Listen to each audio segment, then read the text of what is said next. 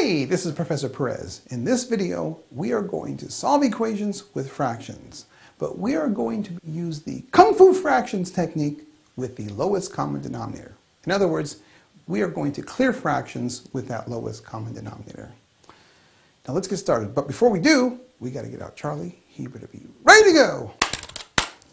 Hey Charlie, you ready to solve some equations with fractions? Woohoo! Oh, you think this is fun, huh? All right, let's get started right there. 4/3 x equals 7/2.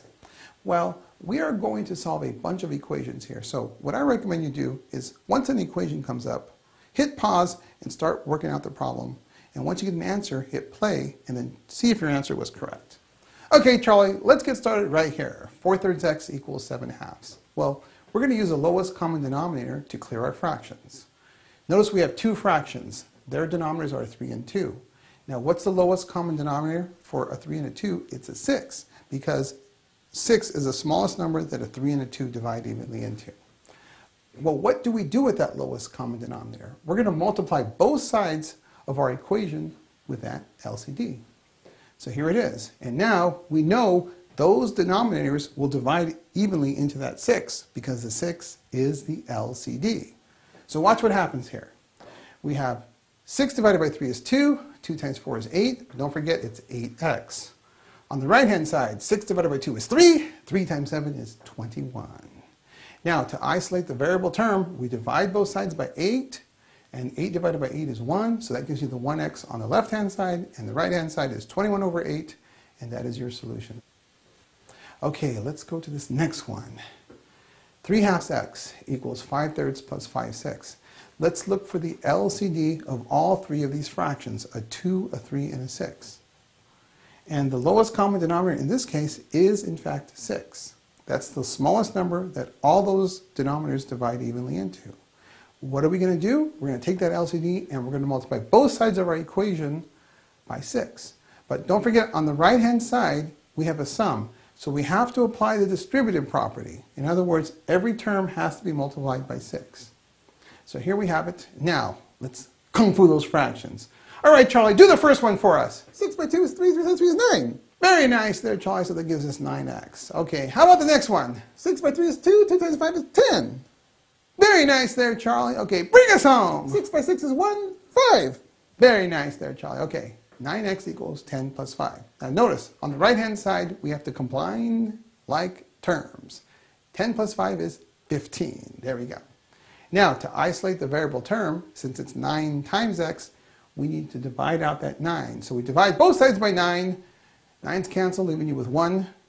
Now, on the right-hand side, 15 and 9 have a common factor. They're both divisible by 3. 15 divided by 3 is 5, and 9 divided by 3 is 3. So 15 over 9 becomes 5/3. And we'll write our answer over here. X equals 5/3, and there is our final answer there. Okay, let's try another one. Don't get scared. Here we go. We're going to use the LCD.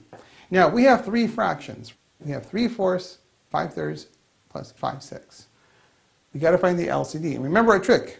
Start with the largest denominator, which is 6, and then check multiples of that number. So since 6 is our largest denominator, we ask ourselves, does that work? Do all those numbers divide evenly into 6? 4 doesn't. So let's try 6 plus 6, which is 12. Does 12 work? Yes. All those numbers divide evenly into the 12. So our LCD is, in fact, 12. Now, what do? We multiply both sides of our equation by 12. But don't forget, we have to apply the distributive property to the right-hand side of that equation. Basically, all three terms on the right-hand side have to get multiplied by that LCD. So here we have it. All of our fractions are going to be cleared out. They're going to be kung fu'd, right? Because we're using the LCD. All right, Charlie, now, what's 12 times 3/4? 12 by 4 is 3, 3 times 3 is 9. Very nice there, Charlie, that's 9x, okay. Now, how about 12 times 5/3, Charlie? 12 by 3 is 4, 4 times 5 is 20. Very nice there, Charlie. Now, how about 12 times 5/6? 12 by 6 is 2, 2 times 5 is 10. Very nice there, Charlie. Okay, bring us home. What's 12 times 4? 48. Very nice there, Charlie. It is 48. All right, now our fractions are kung fu'd. Now let's solve our equation. Notice on the right-hand side, we have like terms. So we have to perform 20 plus 10 plus 48 and that gives us 78 on the right-hand side. Now we have 9x equals 78. We have 9 times x. To get rid of that 9, since it's being multiplied to the x, we have to divide by 9, right? But don't forget, whatever you do to one side, you have to do the same to the other side. All right, so the 9's cancel, leaving you with 1x, and we'll write our answer over there, 78 over 9. Does 78 and 9 have a common factor? Well, remember our divisibility rule for 3? 78, if you add the two digits together, 7 plus 8 is 15. 15 is divisible by 3. That means 78 has to be divisible by 3.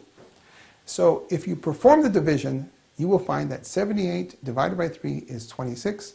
9 divided by 3 is 3. And so x equals 26 over 3. That's our answer, and that completes solving equations part 2. We'll see you again soon.